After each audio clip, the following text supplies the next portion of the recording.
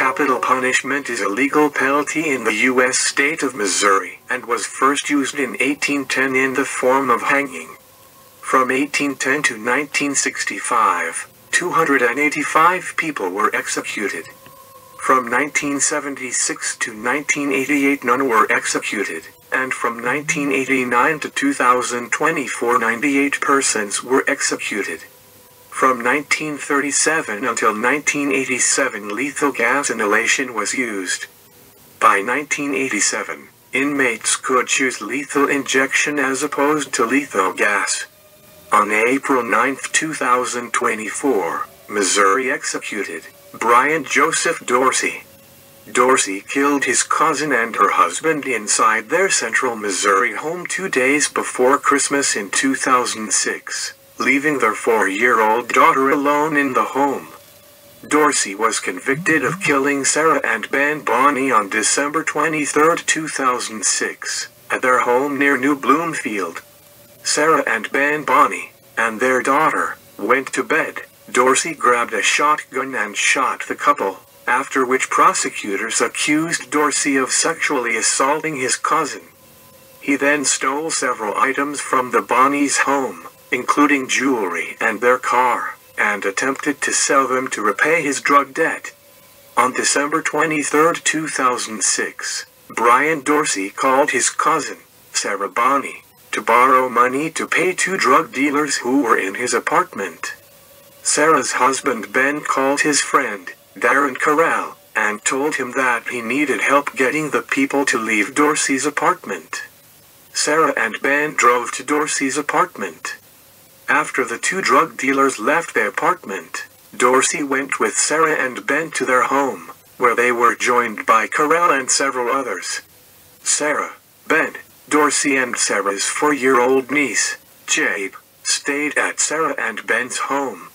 A day after the killings, Sarah Bonney's parents went to check on the Bonneys after they failed to show up for a family gathering. They found the couple's 4-year-old daughter on the couch watching TV. She told her grandparents that her mother won't wake up. The bodies were discovered after Sarah Bonney's parents went to the home after the couple was missing from a family gathering on Christmas Eve. On December 26, Dorsey surrendered to police and admitted that he was the right guy concerning the deaths of Sarah and Ben.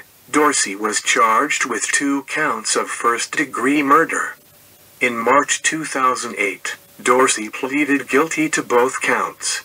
Following a separate penalty-phase trial, the jury assessed sentences of death for each murder, and the trial court sentenced Dorsey accordingly. Dorsey raises 7 points on appeal. In one request for the Supreme Court's intervention, Dorsey's attorneys argued that the lawyers appointed by the Missouri Public Defender Office to represent him were paid a flat fee of $12,000 apiece, which presented a conflict of interest that pitted their personal finance interests directly against Dorsey's right to effective assistance of counsel. Dorsey's current attorneys told the Supreme Court in a filing that his appointed lawyers provided grossly deficient representation in a capital case and pressured their client to plead guilty with no agreement that prosecutors wouldn't pursue the death penalty. They argued in a second request that Dorsey has achieved remarkable redemption and rehabilitation in his more than 17 years on death row, and the goals of capital punishment will not be furthered by his execution. Dorsey's attorneys also raised concerns about Missouri's execution protocol, which says nothing about the use of any pain relief. They described their client in court filings as obese, diabetic and a former user of intravenous drugs, all of which could make it difficult to establish IV lines for the lethal injection and may lead Missouri Department of Corrections employees to use cut-downs. A cut-down involves an incision, then the use of forceps to pull tissue away from an interior vein. A federal lawsuit on behalf of Dorsey argued that without a local anesthetic he would be in so much pain that it would impede his right to religious freedom by preventing him from having meaningful interaction with his spiritual advisor, including the administration of last rites.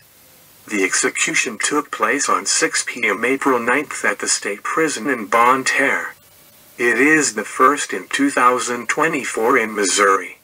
4 of the 24 executions in the U.S. last year were in Missouri. Under the procedure, large incisions are made in the arms, legs or other areas of the body, and tissue is pulled away from the vein. A federal lawsuit filed on Dorsey's behalf in Missouri District Court alleged that no anesthetic is given during cut-downs, and the procedure occurs before an inmate meets with their spiritual advisor for the last time. Missouri executed 52-year-old Brian Dorsey on Tuesday, the 9th of April 2024, despite pleas to spare his life from more than 70 correctional officers. A judge who upheld Dorsey's death sentence on appeal, several jurors on the case, and some of the victim's family members.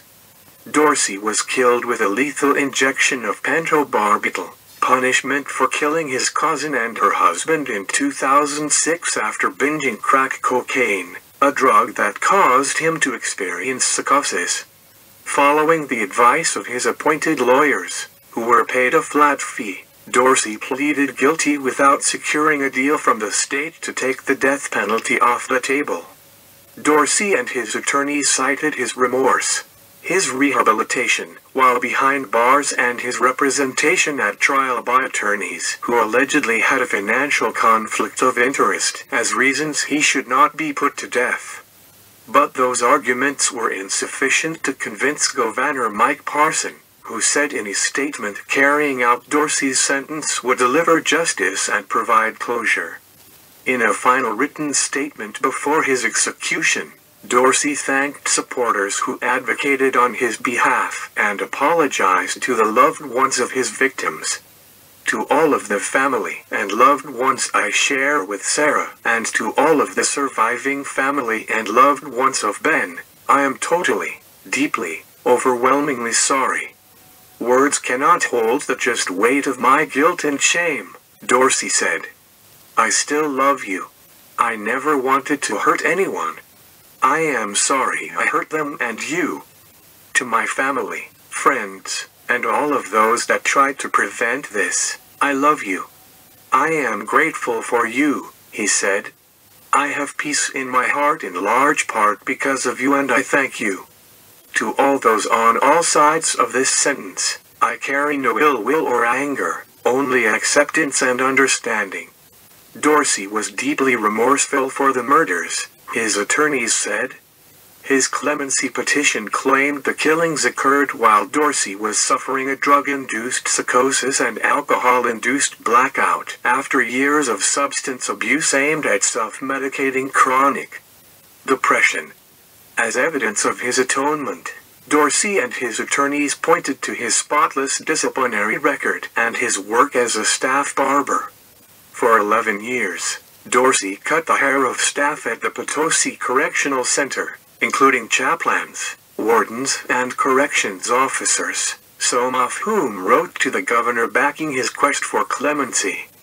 Brian Dorsey, 52, was pronounced dead at 6:11 p.m. after a single-dose injection of the sedative pentobarbital at the state prison in Bonne Terre. Dorsey took a few deep breaths as the drug was injected, then several shallow, quick breaths. At one point he raised his head from the pillow and blinked hard. After several seconds, all movement stopped. A spiritual advisor seated next to the gurney continued to speak. It was unclear what he was saying. The room is soundproof. The 52-year-old was served his last meal at 11 a.m. on Tuesday, the 9th of April 2024. He ordered multiple dishes of his favorite foods: 2 cheeseburgers, chicken strips, 2 large orders of French fries, and a pizza with sausage, pepperoni, onion, mushrooms, and extra cheese. There are 13 people currently living under death sentences in Missouri, and 10 are eligible for execution. Thank you for watching Death Row.